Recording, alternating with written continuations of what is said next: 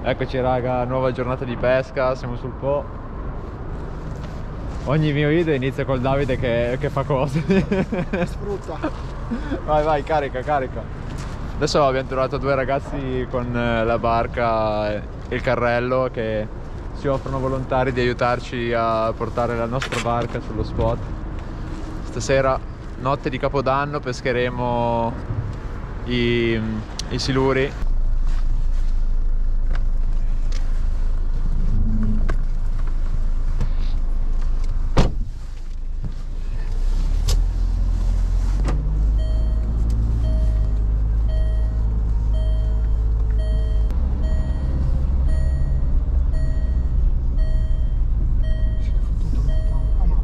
Scaricato tutta la roba, adesso Davide è andato con quei due ragazzi a caricare la barca.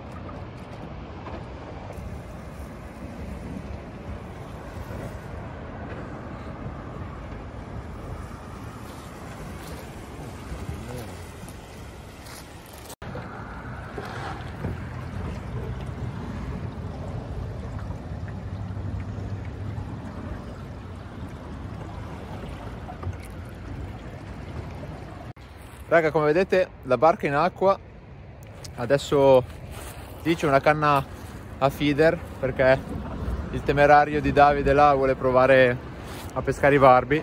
Secondo me fa un cappotto della Madonna. Cosa dici? Cappotto? Speriamo di no. Secondo me sì. Comunque adesso siamo in pausa pranzo con le due birrozze, patatine, e qua abbiamo una chicca perché non si riesce a bollire la pasta ed è dentro al baule.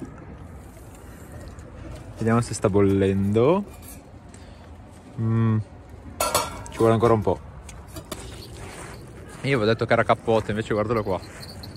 Secondo me è un aspio. No, barbo.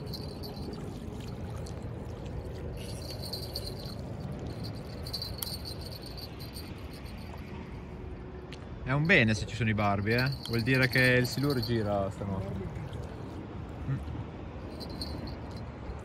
Eccolo lì.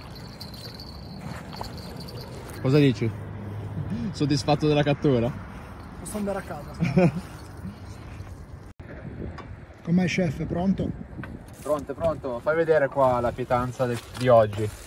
Pasta al pomodoro. Buon appetito, eh? Buon appetito. Sul fiume. Dopo pranzo stiamo andando a cercare delle pietre nello spiaggione. C'è il Davide là dietro, seduto. Fermo, ho trovato un dottore. Missione riuscita. Abbiamo trovato tutti i mattoni. Adesso si preparano le pietre per poi andare a calare. È arrivato il terzo membro del team della pescata di oggi. Sto andando a recuperarlo.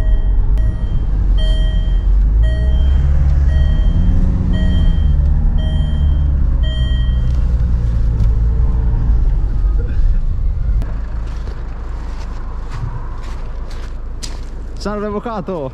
Buongiorno amici!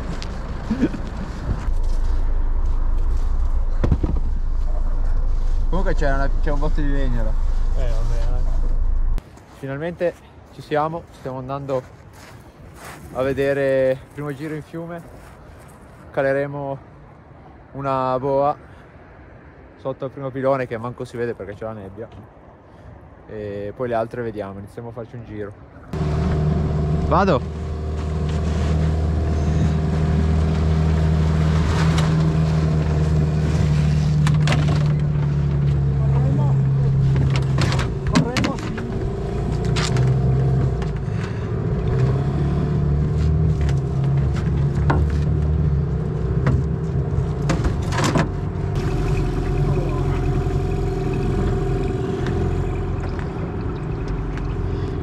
Sì, qua è la parte morta, qua è ferma.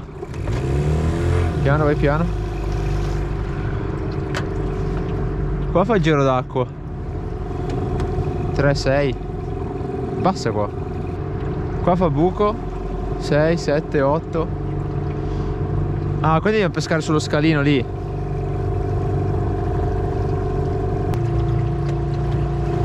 Prova di qua. 7.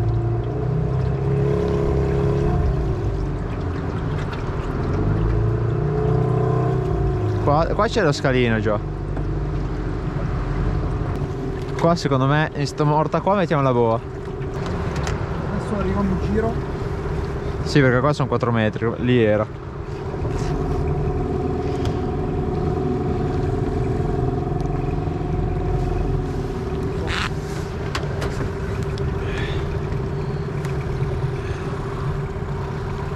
Ok.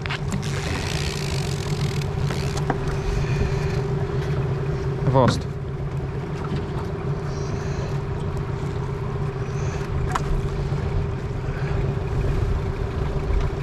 Vai, vai, vai, vai.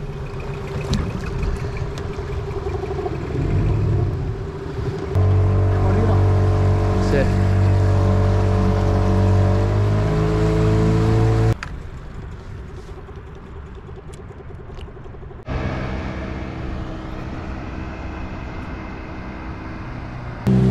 Ferma. Allora, dobbiamo capire dove calare quella e poi mettiamo l'altra boa. Ok.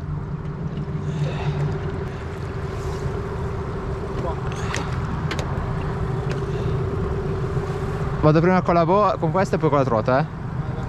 Vai, lascio. Ok, vai verso la boa. Ok.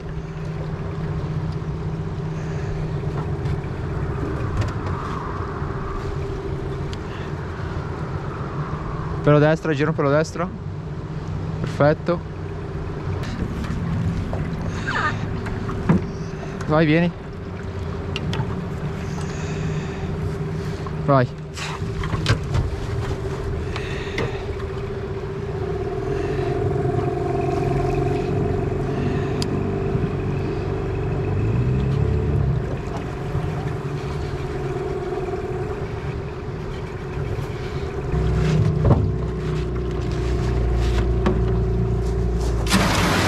Vai. Se mangi in quella sarà divertente andare a sbrogliare la boa.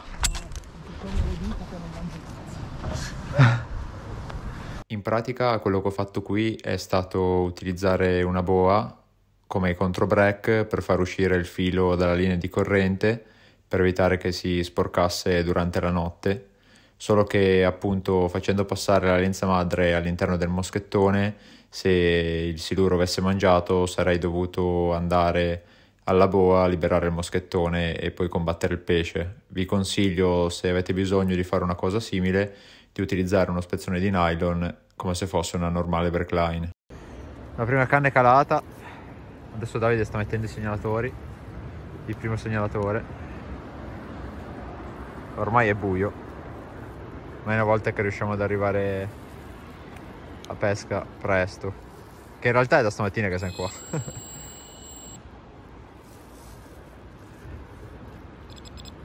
Buona.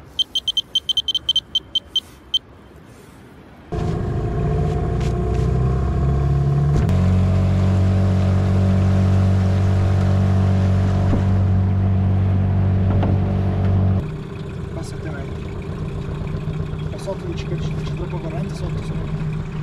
No, no, qua è troppo, devi metterli sul filo della corrente. Pesci siluri non stanno qua in corrente. Qua la devi mettere, vedi? Qua. Eccolo lì, c'è un puntino sul bucone, proprio qua. Tagliamo qui. Andiamo qua. Raga. Qui. Ehi, che c'è? Stiamo per calare un attimo. No, non la mettiamo la boa. Non ci piace la tua idea. Ci fai schifo. Buona. Buttala qui. Qua c'è un po' di avvallamenti, sembra un bel posto. Aspetta, ne? Ok. Io ci sono.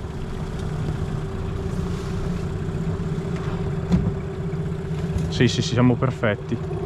Sulla linea del filo dell'acqua. One eternity later. Raga, stiamo andando a calare l'ultima canna e questa è la situazione. Con la nebbia non si vede assolutamente niente.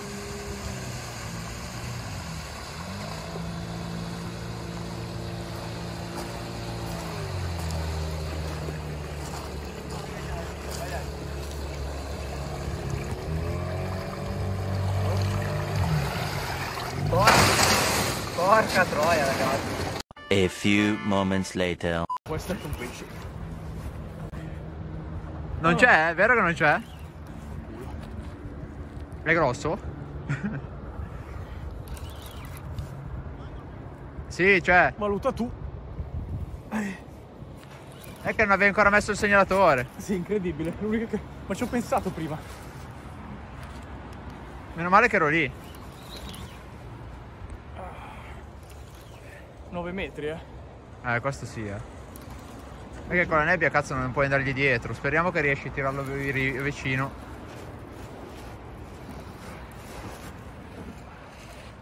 No, un siluro. Beh, vorrei dire. Nel buco era questo? Sì. No, non c'era. Ma i siluri tirano o non tirano? Io quando l'ho ferrato l'ho sentito.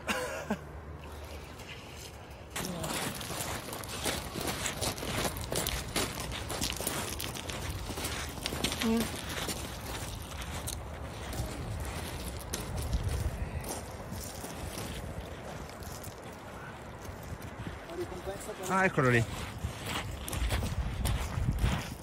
Un bel pesce, un bel pesce. Bel pesce, ma che testa che ha.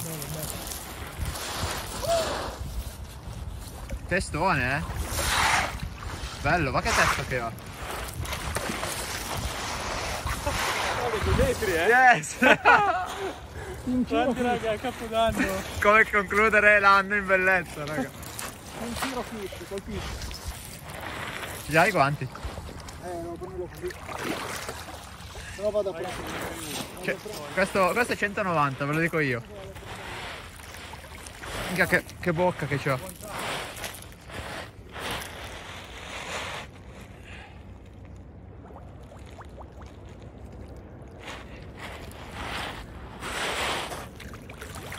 Panzone questo. Ma ancora di sotto, dai. Lo spingo un po'. L'importante è che proviamo a tirare. Beh, oddio, questo è più forte. No, ma non lo so.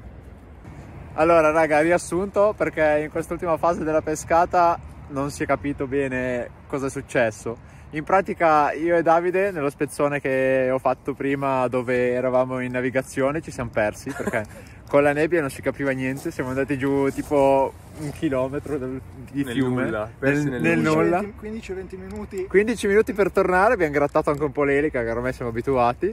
E ci siamo aiutati un po' con Google Maps da una parte, con 2 telefoni, e dall'altra con la bussola del telefono per riuscire a tornare. Poi c'era qua Nico a riva che ci ha fatto luce e siamo riusciti a tornare. E questa l'abbiamo scampata. Mentre eravamo qua sono andato tipo a vedere il fuoco come era messo, ma tempo di tornare dove abbiamo le canne breccate qua dietro, adesso non so se si vedono, comunque vabbè, abbiamo le canne qua.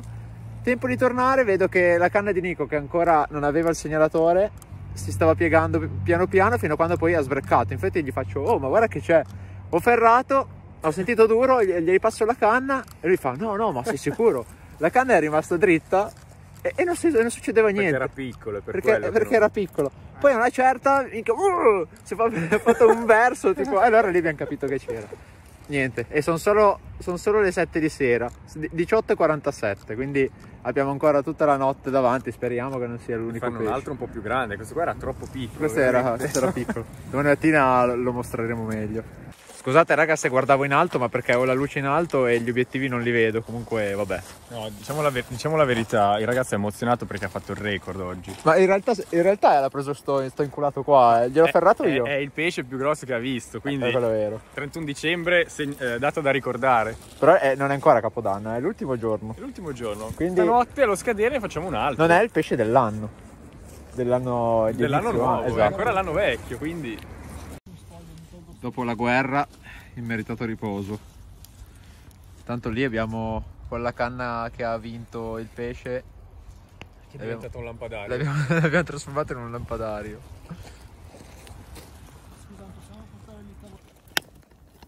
Pescatori 2.0. Aperitivo. Che fai come quello là a Dubai, esatto, quello. Stavo a chiedere.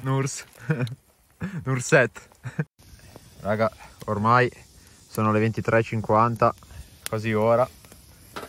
Noi siamo qua in attesa dell'ora per iniziare il nuovo anno con stile.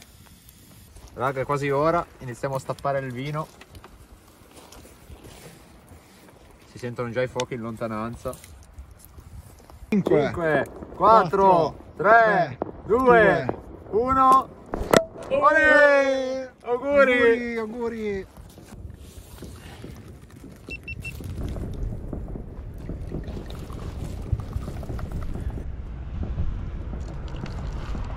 E via. Cine raga, Cin cin. auguri. Auguri. Buon anno. Buon anno raga. Auguri. Cin cin.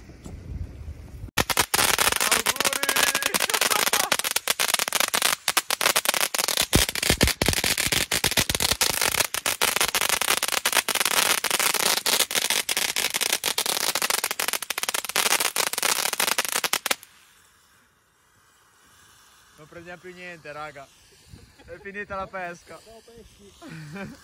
Mi sono ritirato in tenda, gli altri sono ancora fuori vicino al fuoco, ma io mi sa che inizia a farmi un pisolino. Attendiamo il big nella notte, vediamo se esce qualche altro pesce.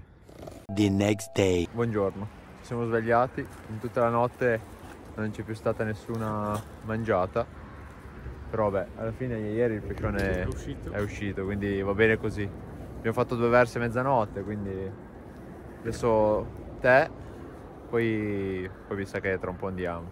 Però prima foto di rito.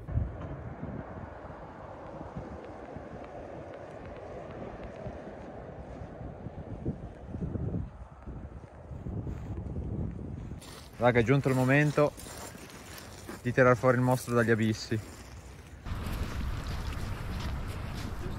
Ecco la cattura di ieri sera.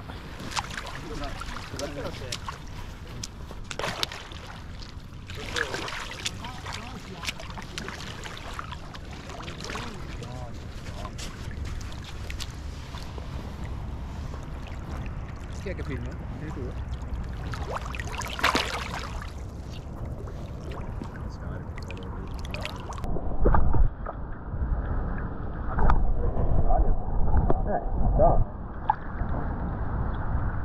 Guarda che pancia che c'ha ragazzi. Eccolo raga, il silurone di stanotte.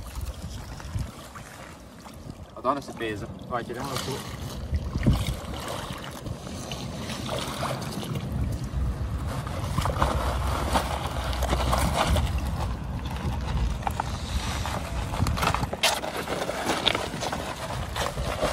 Non abbiamo un secchio per pulirlo. Dobbiamo venire più su, se no scivoli. Pancione.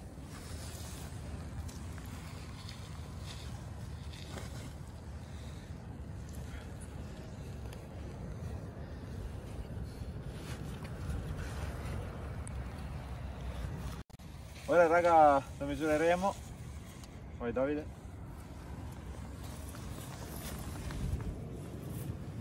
Sei giusto lì? Sì. 183, 182, 183. Ecco, bello il mio telefono anche nella sabbia. Mi hai fatto il pescione o è piccolo? Bel pescione, più che altro è grasso. Questo è veramente panzone. Non è lunghissimo, ma pesa, 1,80 m, più o meno crediamo che sia sui 50 kg. Eh sì, bel pesce. Anche perché è bello pesante. Fra un po' lo liberiamo.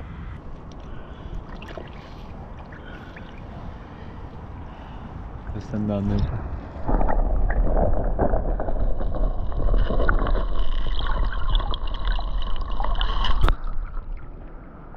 E via. Raga, ci siamo già insabbiati. Vediamo se lui riuscirà ad uscire incolume. È che è fredda, deve accenderla un po' prima. Guarda quanto fuma.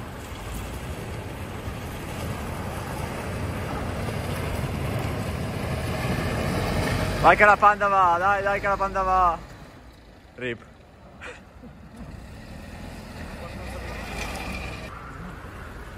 Trazione posteriore. Minchia, ha trasformato la panda in una trazione posteriore, signori. Mamma mia. Ne so, ne so.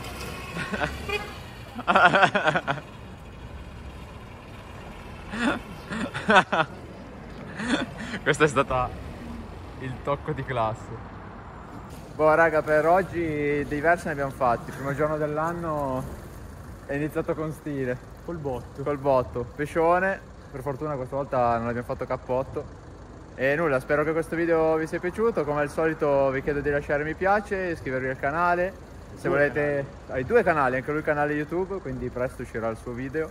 Se volete seguirmi su Instagram, il mio nome è AndreVolpFishing. Thorax Fishing. Vai, marchetta tutti. Davide 93. Segnalatori. Aspetta che non si è capito. Ho dato la cosa più importante. Davide 93. The Blonde Angler, e se volete seguite la pagina ufficiale Sonic Italia. A posto.